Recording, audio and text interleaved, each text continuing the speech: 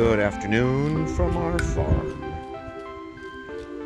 As it happens sometimes when I'm working, I'm cleaning up the land a little bit. Dead things, dead grasses, dead leaves that block the sun and create these craters, these lifeless craters in the ground, and then we get these mounds of grass. I think it's mat grass, more or less. Pretty sure it's mat grass. And the alpacas don't like it so much, so they prefer to eat up there.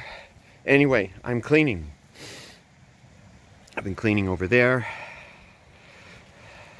And as I was saying, sometimes when I'm working, the animals come near. And I often enjoy when they're like, okay, let's go eat next to the guy that feeds us. And what's really cool now too is they're taking down this grass, which is probably, as I said, mat grass.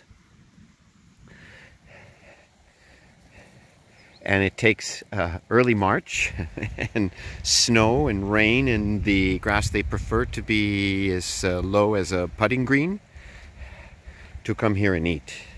And what I'm doing here is clearing up dead stuff because it's early March, and even though we've had snow and it's cold, there's more snow in the forecast and more cold in the forecast.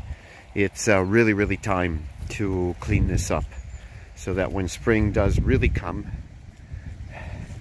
the new grasses have a fighting chance to poke through the mat, the carpet. These two here, Virginia and Yuki, are what? They're born in February and March, so Yuki is officially 2 years old. She was born on March 1st, 2 years ago. And Virginia is a couple of weeks older.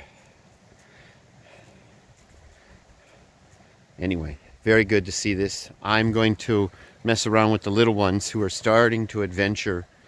They've been stuck next to this barn for the last couple of days due to the snow. And the boys occasionally take a trip over to the new shelter and find that there's hay and other goodies there. But then they quickly return back here. Only Pola remains, which has been the case now for 2 weeks. Great. All right, that's it from the farm tonight.